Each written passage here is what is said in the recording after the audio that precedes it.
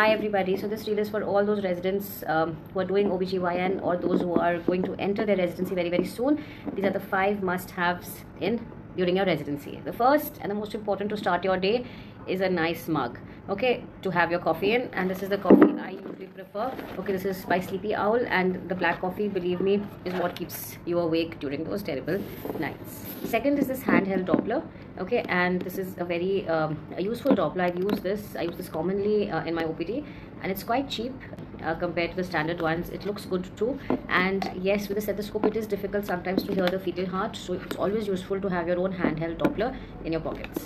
Third is a good handy notebook, and you get these really nice ones on Amazon, which are rewritable. You can erase whatever you've written, okay, and they're very convenient for making quick notes during the rounds, and they're reused. The next important thing you need to have is this kit. It's easily available on Amazon. It's a suture turning kit, so if you open it, it has all the required instruments. It has a needle holder, it has a forceps, it has thread, it has needles for you to practice, and you can easily practice your knotting on this plastic mat. It's a very useful thing to have for both interns and residents, so this is definitely a must buy. And lastly, and very importantly, always carry a good pair of earphones. These ones are by Skull Candy, but there's so many available on the internet, okay, and these are very important, believe me, in residency when you need time to relax, you need time out.